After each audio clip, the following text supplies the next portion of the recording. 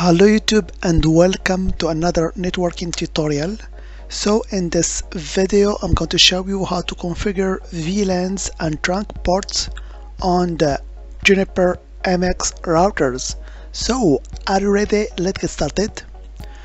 So as you can see here, I have a simple topology which consists of actually 4 PCs and 2 Juniper MX routers. So the goal of this video is to configure actually VLANs on this Juniper MX routers.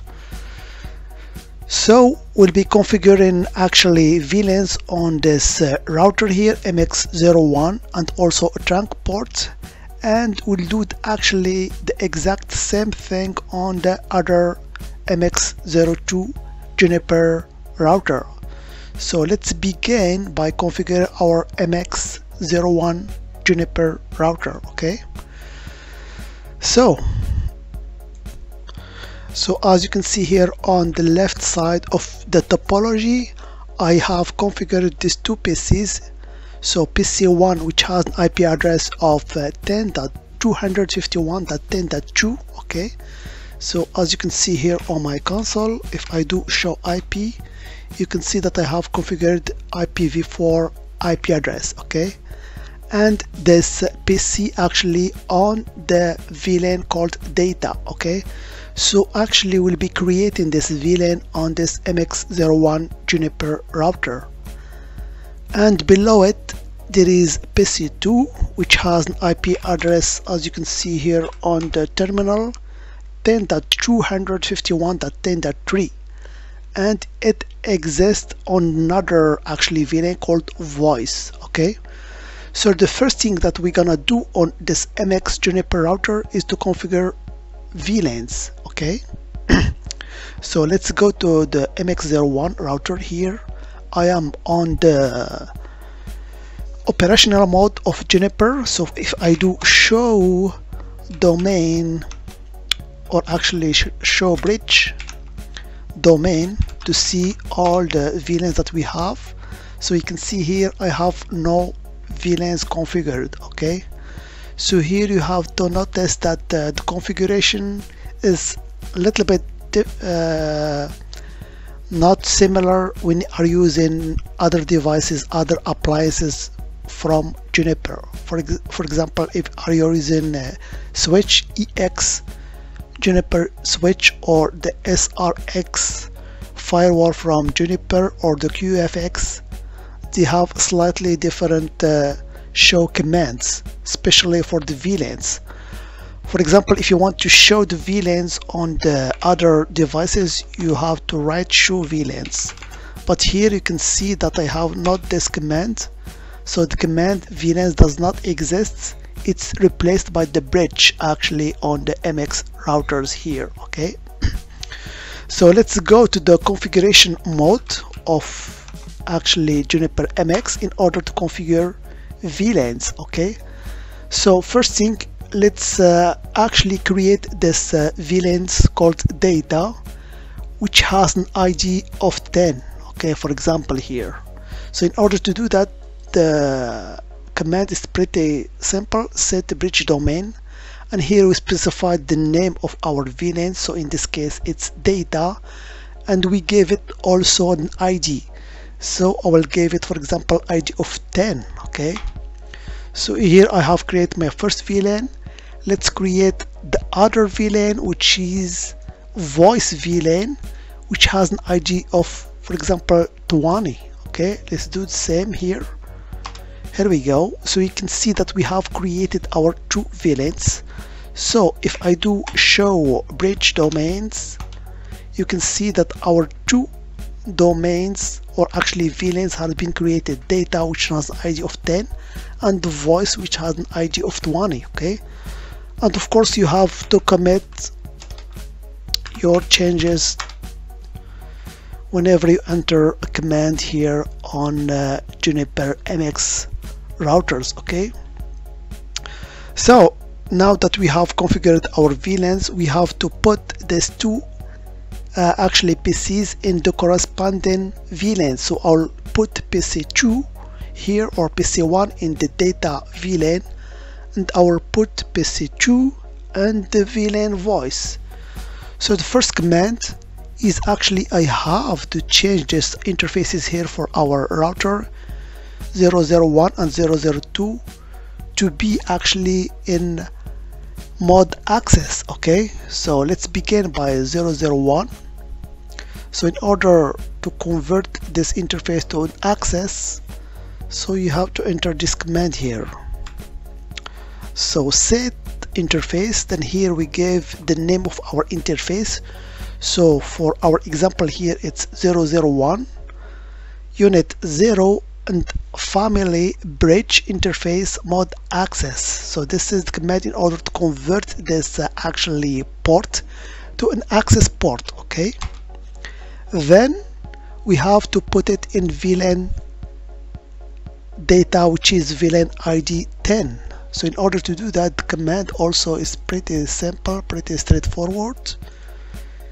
Set interface, then interface name unit 0 family bridge VLAN-ID 10. Okay, so now we have put this interface here into VLAN actually 10. So let's do the same, but this time for the VLAN 20, which is VLAN voice. Okay, so first of all, let's convert this interface to an access interface. So here the interface is 002. Here we go. Then we put it in the VLAN 20, which is the voice VLAN. Okay, here we go. So now both these interfaces are in access mode, and the first one is in actually in the VLAN data, which is VLAN-ID 10, and second one in the VLAN voice, which is VLAN-ID 20. So all we have to do now is to convert this interface here between the two actually routers in order to be a trunk interface, so it permits actually VLAN 10 and VLAN 20. Okay, so in order to do that, the command also is pretty simple. We have first to convert the interface 000 into a trunk interface and not access, as we have done for the previous one. So we'll do it using this command here, set interface 000 unit 0 family bridge interface mode, but this time it's not an access, it's a trunk. Okay, then we have to allow the VLANs that traverse this interface, which are VLAN-ID 10 and VLAN-ID 20, and we do that using actually this command here, set interface unit 0 family bridge VLAN-ID list, and here we have to put the VLAN's ID that we want to permit. So first thing, we have to permit VLAN 10, then I will permit VLAN 20. So now the configuration is finished on this router actually 1. So let's commit our changes, and we will go to the operational mode in order to verify actually that. So let's exit. So if I do now show bridge domain, you can see that I have actually my two bridge domain, which are actually our VLANs. So here we have our data VLANs, which has an ID of 10, and interface that belong to it. So we have of course the trunk interface, as you can see here on the topology, and we have also 001.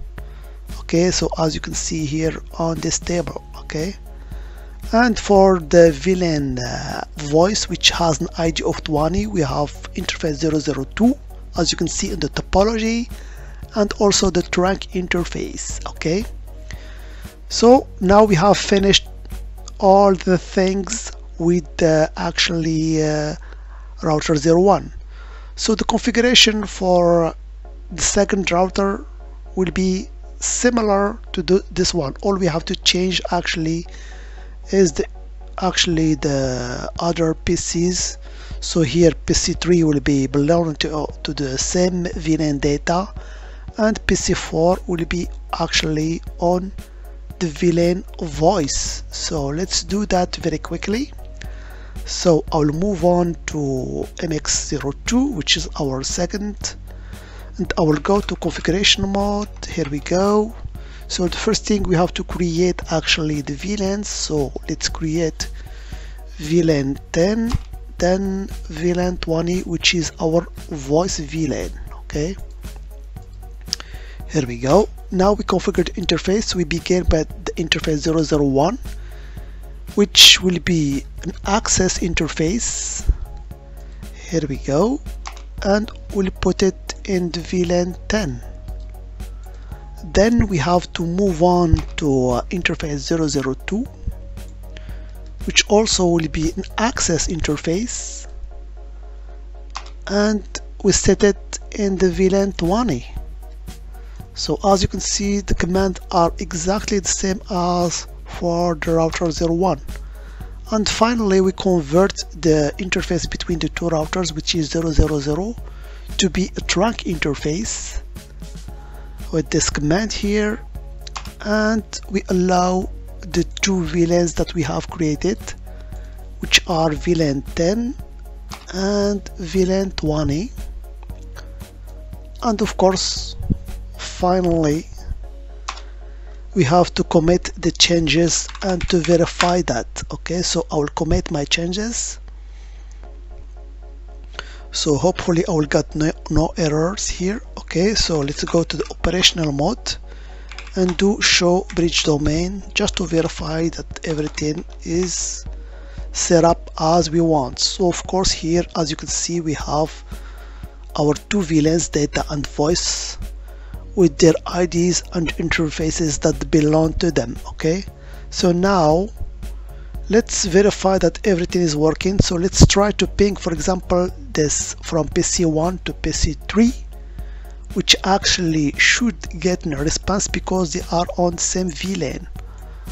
So I will go here to PC01. So here I'm on PC1, so let's try to ping PC3, which has an IP address to 10.251.10.4. so let me see that. Yes, and let's ping it and verify everything is working. And indeed PC1 can ping PC3, but it cannot ping PC4, which has an IP address of .5, because simply they are not on the same VLAN. So let's change it to 5, and you can see here that we get no response. It's not reachable because they are not on the same VLAN. So now let's go to PC2 and try to ping PC3. So of course we'll not get the response because they are not on the same VLAN. So I will try to ping from PC2 PC3. So I get no response, but if I ping PC4, I should get a response because simply they are on the same VLAN. Here we go. So as you can see how it is easy to configure VLANs, or what we call here bridge domain, on the Juniper MX router. Okay, so that was just a brief video to show you how to configure actually VLAN and also trunk port and access port on the Juniper MX router. As always, I hope it has been informative for you, and I want to thank you for viewing. Bye bye.